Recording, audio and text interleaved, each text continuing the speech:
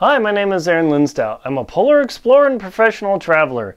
Today I'm reviewing the Black Diamond Storm headlamp. Is this possibly one of the best hardcore adventure outdoor headlamps on the market? Let's find out.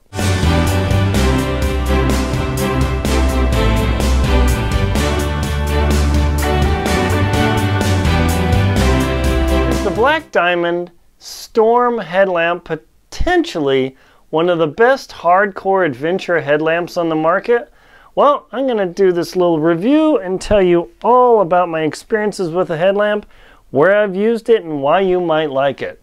But before I do that, if you wouldn't mind hitting the subscribe button real quick, that makes it easier for me to bring this channel to you. The more subscribers I have, the more innovative and interactive content I can provide to you. You don't get hammered with any spam or anything. Just makes it easier with me on YouTube with those numbers. So I thank you very much for hitting the subscribe button. So what about this Black Diamond Storm headlamp? Just the name sounds sexy. Storm. There's the Revolt headlamp, like not revolting. That's Black Diamond's rechargeable headlamp. There's the non-rechargeable headlamp that they have. And they have a bunch of different heavier versions and light versions, but the Storm is my favorite hardcore headlamp when I'm going some crazy places. So why do I say that? Let me adjust the camera just a little bit. No, I don't want my head that big. Perfect. Good. So the Black Diamond Storm headlamp, obviously it looks much bigger than their standard headlamp by quite a bit. This is a Storm. This is a standard headlamp. This is the Revolt rechargeable. This is a Storm. You can see it's somewhat larger. But why do I say the Storm headlamp is my favorite hardcore headlamp? Well, there are a couple of reasons. One, the IP67 case. Now, you might say, IP67, I'm just about to hit click. Whoa, hang on. So what IP67 means is that this case can be submerged into 1 meter or 1 yard of water for 30 minutes and not experience any leaks. Versus the I think it's the IPX8 case of the Revolt headlamp, which can handle splashes, and if you get submerged, there will be some water leakage into this thing, but you can dry it off. The Storm headlamp, however, can withstand submersion continuously, theoretically without any leaks. So that's a huge factor. Also, this Storm headlamp, and I'll show you this latch here. This latch is pretty hardcore.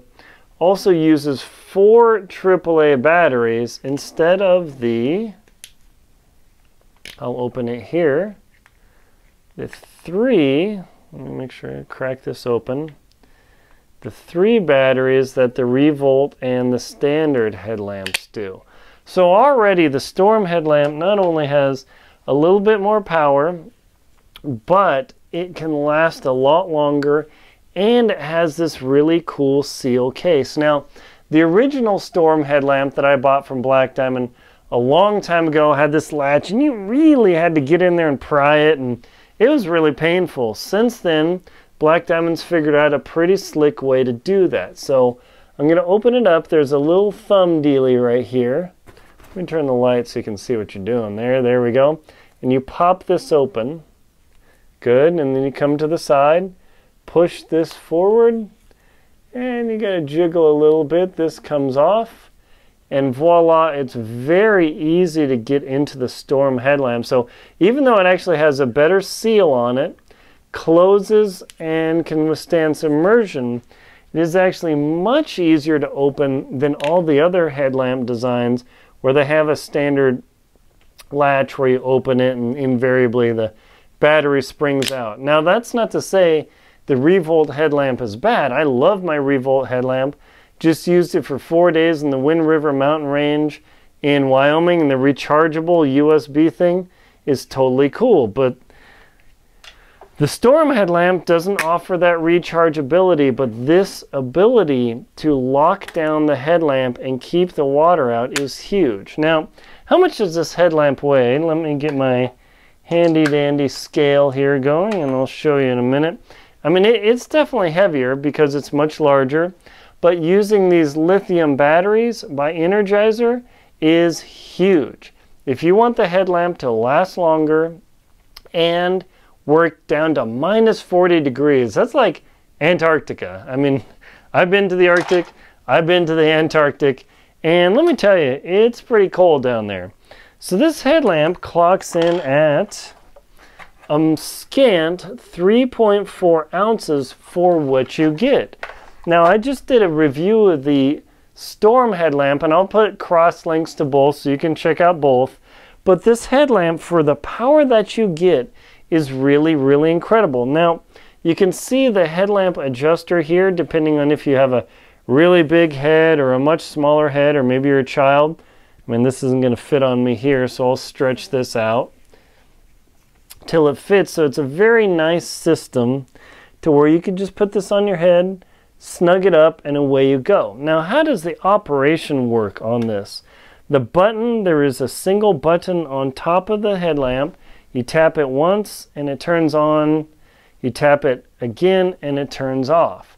You'll notice there are a couple of different LEDs up here. There's the main beam LED, there's the broadcast LED, and then there's the red LED.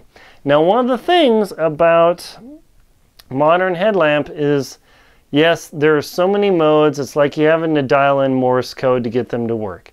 That's just kind of the way it works. So let me demonstrate this here. Off, so on, off. Click, click, get you the broadcast LED, and this is actually the LED I use most of the time, especially in camp. I very rarely need the high beam LED, and this thing is intense. So if I turn it on or turn it off and turn the lamp back on, it remembers where I set it. Very nice.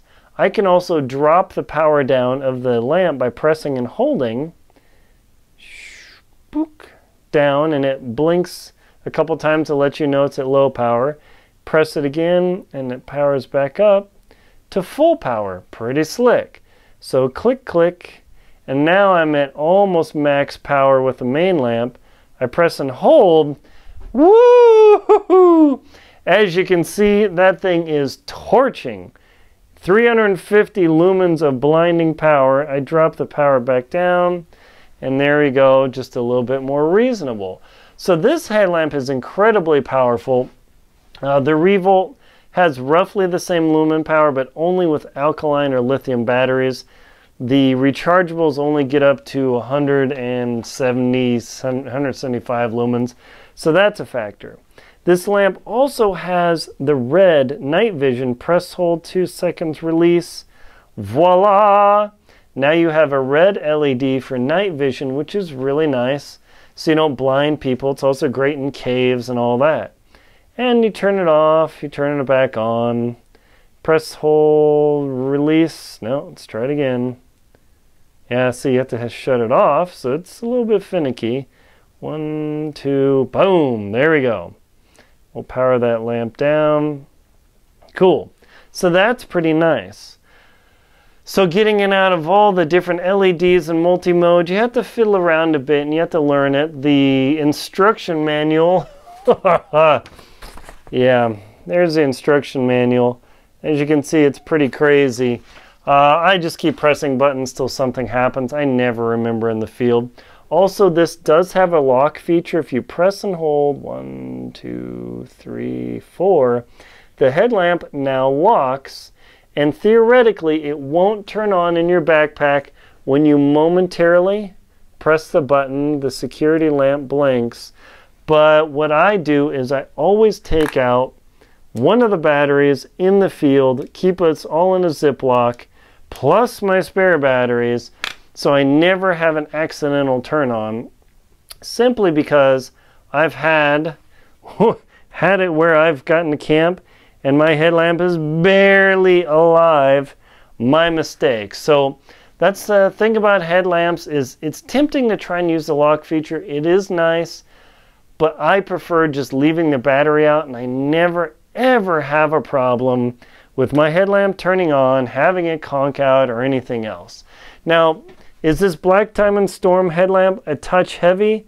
Sure, but show me a 4 battery headlamp that can like go through Yellowstone at -40 for 10 days and maybe only have 1 battery change, maybe 2, and totally work. And if you splash it in water and dunk it, it's no big deal. So I've used my previous version and this headlamp in the most extreme locations on Earth. Think Greenland above the Arctic Circle. It rocks. So we're using the Black Diamond Storm headlamp. This thing is insanely bright, much brighter than the Revolt headlamp. I will power the beam all the way down, and it still goes to a very nice low beam. Now you'll see these scan lines. That isn't on the beam, that's just the camera interacting with the LED flickering. Now one of the things I failed to mention was if you double tap the side, you can instantly turn the power all the way to max. It's a really slick feature. So I'm going to turn the headlamp, let me turn on the lights. Okay, I'm going to power the lamp down. Okay, I'm not going to blind myself, and you just tap, double tap this. There we go. Touch and tap, and you can get max power to the previous power setting. So that's a really neat feature of being able to touch and crank this up without having to fiddle around with a button. So now we're going to go full power. Nice. And now we're going to switch over to the main wide beam lamp, and then we're going to power that lamp all the way down. So to me it looks really good. Power it all the way back up, power it down. We're going to do the touch thing, and all of a sudden you get blowtorch. Touch it and back down. Pretty slick. Now I'm going to turn on the infrared. Now it doesn't look like any light, but when it's totally dark, the infrared works great. So I can't recommend that enough. And this infrared actually has the ability to power up and down as well. Right, turn it down. There you go. Now I'm going to turn it off, press and hold for 2 seconds, and then back in business. So the Black Diamond Storm headlamp with that power down and then touch for full power is a very slick feature. If you want a hardcore headlamp, it's really hard to beat the Black Diamond Storm. Check it out. I'll put a link below to it for your convenience. Check it out on Amazon. I can't recommend it enough. That's definitely a powerhouse of a headlamp. My name is Linsdau. I'm a polar explorer and professional traveler. Please like and comment on my video. Also, again, hit subscribe to the channel. That helps me bring this information to you easily and freely. Also, please support me on Venmo, PayPal, and Patreon. Thank you very much for watching.